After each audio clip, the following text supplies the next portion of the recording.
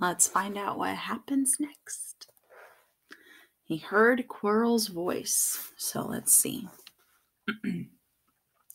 No, not again, please. It sounded as though someone was threatening him. Harry moved closer. All right, he heard Quirrell sob. Next second, Quirrell came hurrying out of the classroom, straightening his turban. He was pale and looked as though he was about to cry. He strode out of sight. Harry didn't think Quirrell hadn't even noticed him.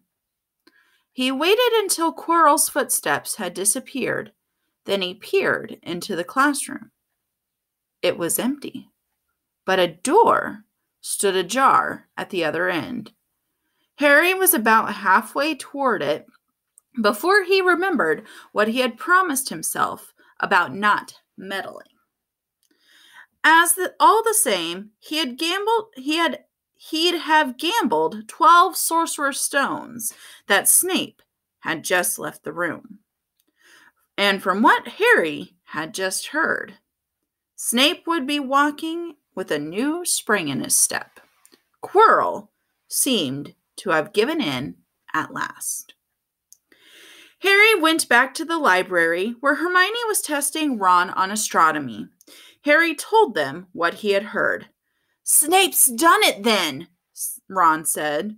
If Quirrell told him how to break his anti-dark force spell, they're still fluffy though, Hermione said. Maybe Snape's found out how to get past him without asking Hagrid, said Ron, looking up at the thousands of books surrounding them. I bet there's a book somewhere in here telling you how to get past a giant three-headed dog. So what do we do, Harry? The light of adventure was kindling again in Ron's eyes, but Hermione answered before Harry could. Go to Dumbledore. That's what we should have done ages ago. If we try anything ourselves, we'll be thrown out for sure. But we've got no proof, said Harry. Quirrell's too scared to back us up. Snape's only got to say he doesn't know how the troll got in at Halloween and that he was nowhere near the third floor. Who do you think they'll believe, him or us? It's not exactly a secret we hate him. Dumbledore will think we've made it up to get him sacked. Filch wouldn't help us if his life depended on it. He's too friendly with Snape. And the more students to get thrown out, the better, he'll think. And don't forget, we're not supposed to know about the stone or Fluffy. That'll take a lot of explaining. Hermione looked convinced, but Ron didn't. If we just do a bit of poking around. No, said Harry flatly. We've done enough poking around. He pulled a map of Jupiter toward him and started to learn the names of its moons.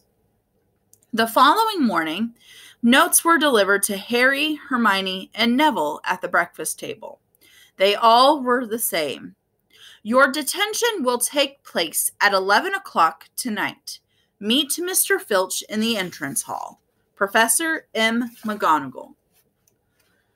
Harry had forgotten they still had detentions to do in the foyer over the points that they had lost.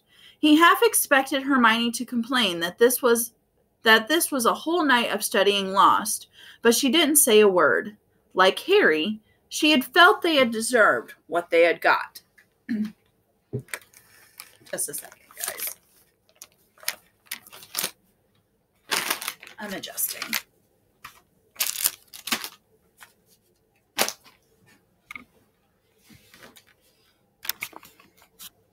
Don't mind my mess behind me.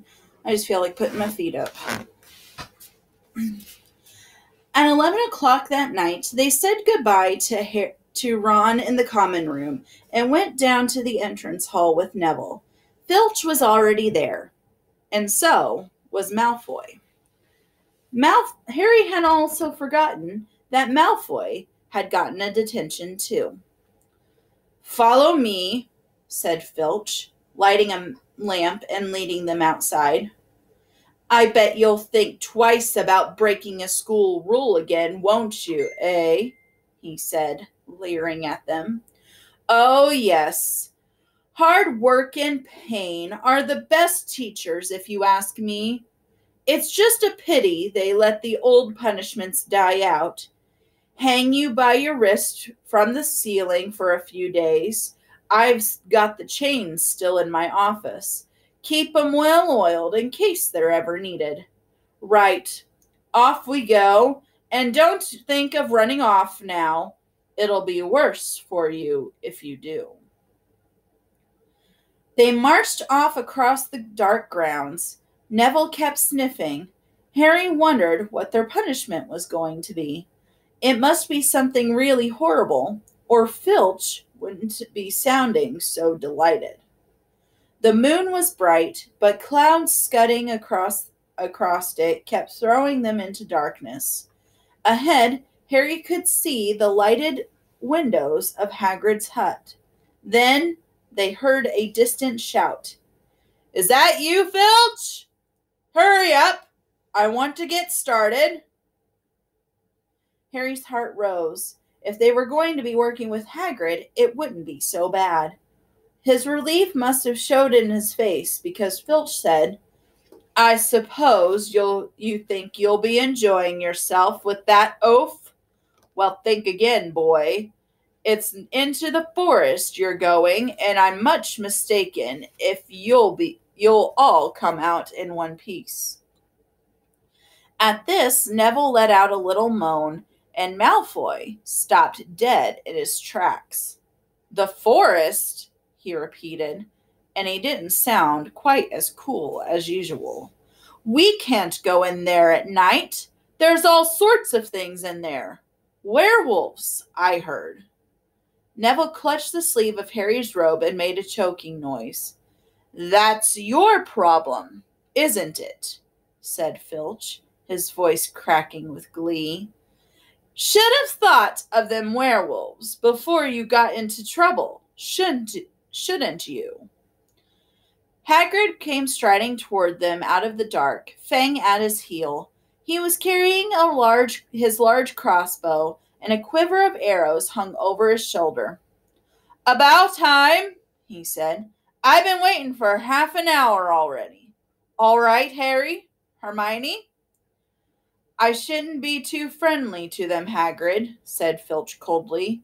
They're here to be punished, after all. That's why you're late, is it? Said Hagrid, frowning at Filch.